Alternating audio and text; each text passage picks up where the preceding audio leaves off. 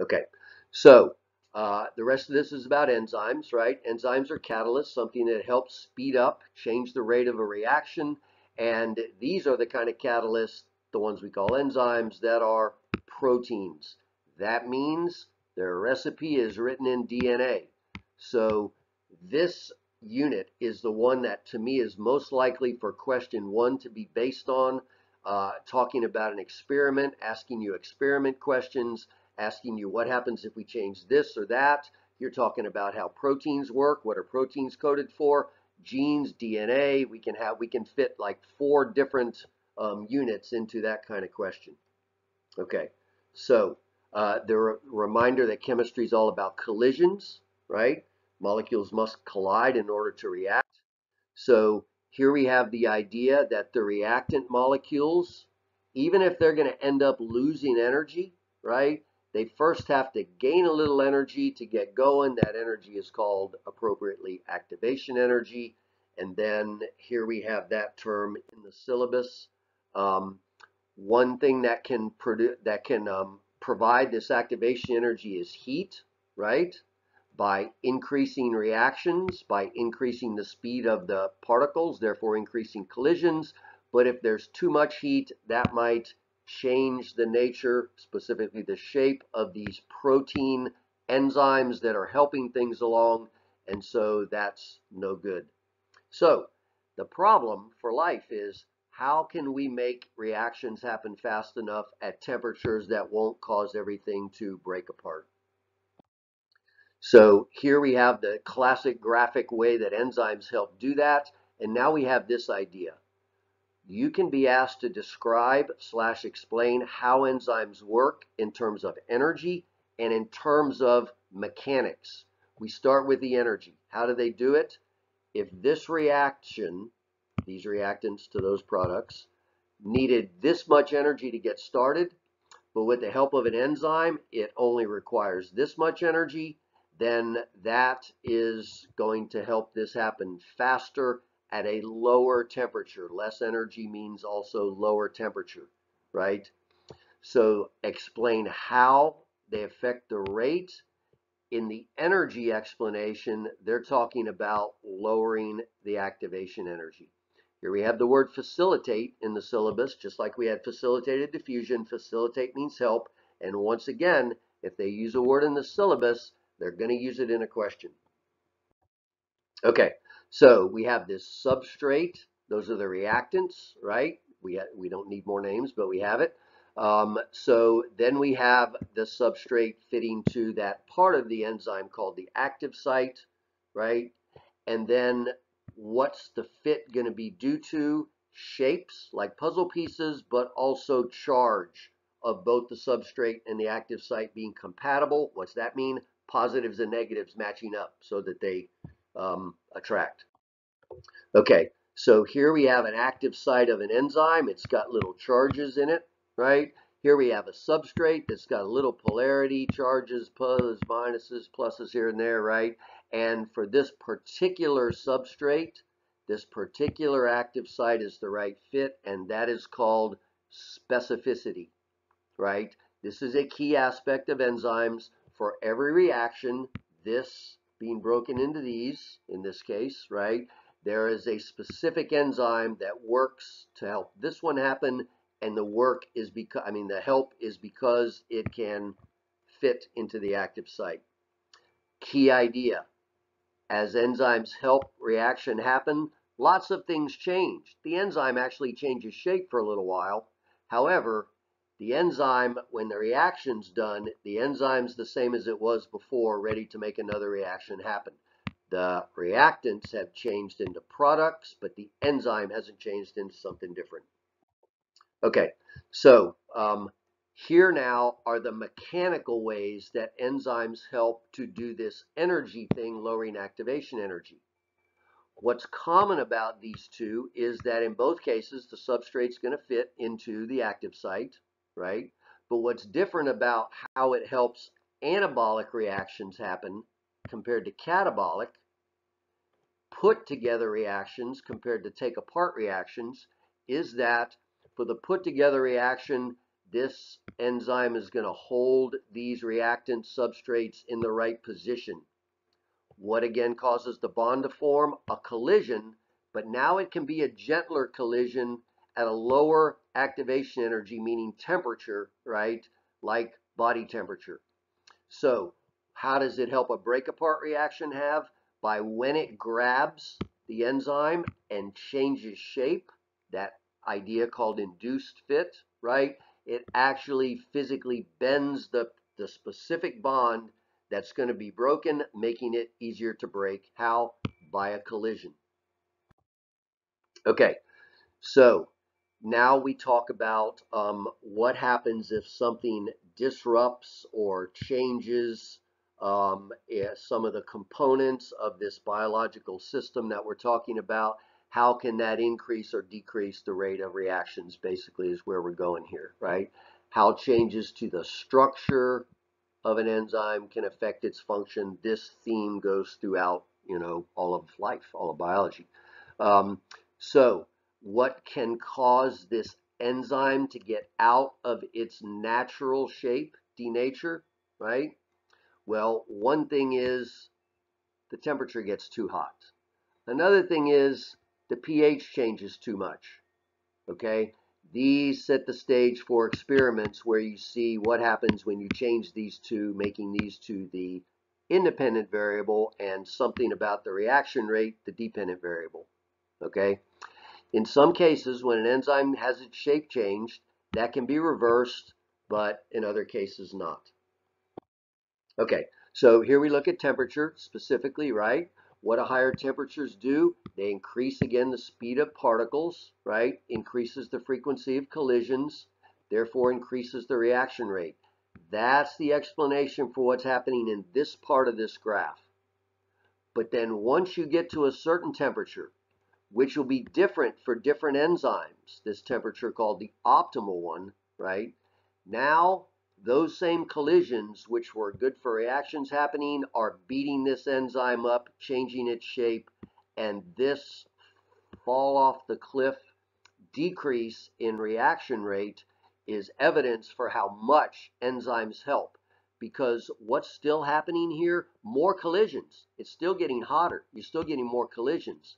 But now the collisions are not being helpful because you have taken out the help of that enzyme, right? So again, this is classic experiment stuff. They want you to be able to identify experimental procedures, including appropriate controls. What if you are doing an experiment to show how temperature affects the reaction rate of an enzyme catalyzed reaction? What would a control be?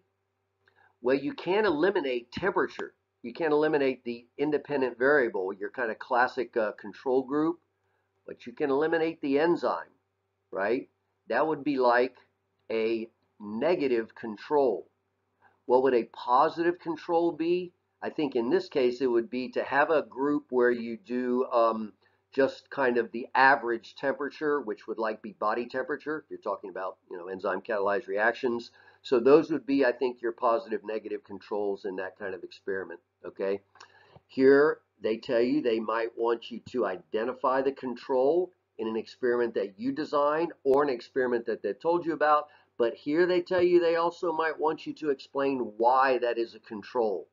By removing the enzyme, for instance, your explanation would say, I have made a situation where you can compare the effect of the enzyme to, because this reaction might still happen a little bit without the enzyme. So to know what difference the enzyme makes, you can remove the enzyme in one of your groups. Other things to say in an experiment, I'm going to do lots of repetitions, right, with lots of trials, the need for repetition.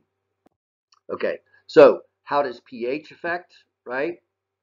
Well, pH is all about charges. See this equation in your equation sheet, or whatever you call that, right?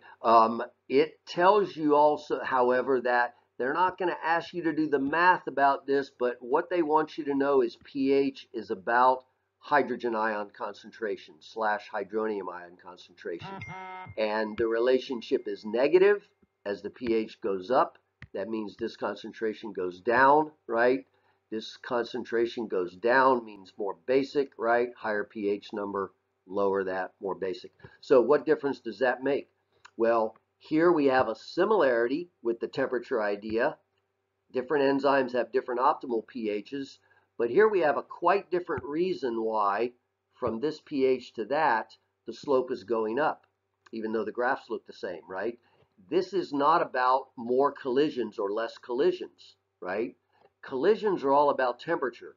And something about experiments is, if you're doing an experiment to see the effect of this independent variable, pH in this case, you are expected to have all the rest of them stable, controlled, right?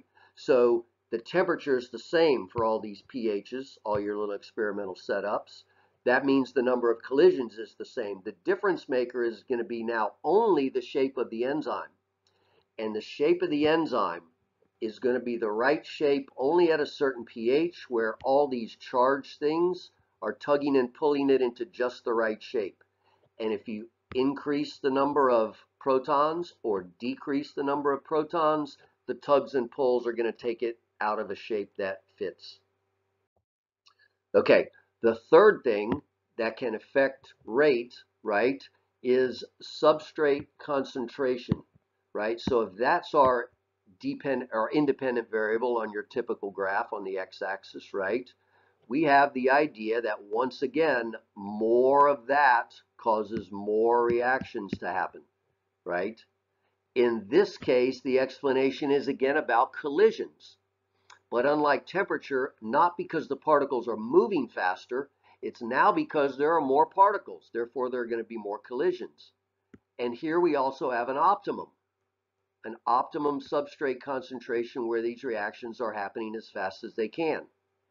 But in this case, we are going to have lots of optimums because there's nothing about adding more substrate that is going to change the shape of the enzyme, which in those other graphs caused this reaction rate to jump off the cliff, right? Here, adding more substrates is simply going to make no difference because the enzymes are working as fast as they can, a thing called turnover capacity. Right? So this graph, unlike the others, will plateau at a certain point. Okay, so now we have some kind of substances, not pH, not temperature, and not the substances that are substrates, but other kinds of substance which might inhibit or they might activate and make these enzymes work better. The focus is usually on inhibitors, though, as you can see right here, competitive inhibitor molecules, non-competitive inhibitors. This picture is of the competitive variety. Why that word? Because this substance is competing with this substrate for the active site, right? These things are often poisons, like mercury, for instance. So here we have a non-competitive inhibitor. Instead of latching onto the active site, this thing latches onto an other site, and in doing so, changes the shape of the protein, including its active site, so it doesn't fit. Again, this is inhibition, right? This would be called an inhibitor. But it's also possible that this made this active site the right shape, in which case we call it an activator. It's less likely that you'll get questions about activators, but just know that that's also possible. So here we have the idea that reversible inhibition, this thing going in and inhibiting, then coming out and making this active again, is a part of a naturally evolved regulation of mechanism of chemistry happening. Okay, I didn't point my hat out here. I got a nice classic hat on. Ooh, this is a really classic shirt. This goes back to like the 1990s. Anyway, here we go. So just a couple more, right? We have that other site that an inhibitor or an activator might bind to is called allosteric. Allo means other, right? So here we have many times, this classic example, the end product of a reaction pathway where you have, in this case, 5 different reactions starting out with a chemical, changing it to another one and another one and another one and another one, and finally that one, where this end product itself is the right shape to fit into an other allosteric site and make this enzyme not work. Which enzyme is the most common one to evolve to have been inhibited in this way? It's one of the first couple, in this case the very first one in the pathway. That effectively and very efficiently shuts this pathway off when you've got enough of the product, so that you don't waste reactants and energy making product that you already have enough of. So this is a, all in this syllabus objective. This is a very common way to regulate chemistry in a cell, okay? But later in Unit 6, we're getting to a way of regulation that involves genes. This, as you can see, doesn't involve genes. It involves the product of genes, so to speak, these proteins, but it doesn't involve genes, so you would not call this gene regulation, even though you would definitely call this regulation. And this particular example is one of the most common, called negative feedback. Why? It's because this thing that's doing the controlling, when the amount of it gets up, it itself causes something to happen that causes the amount of it to go in the opposite / negative direction.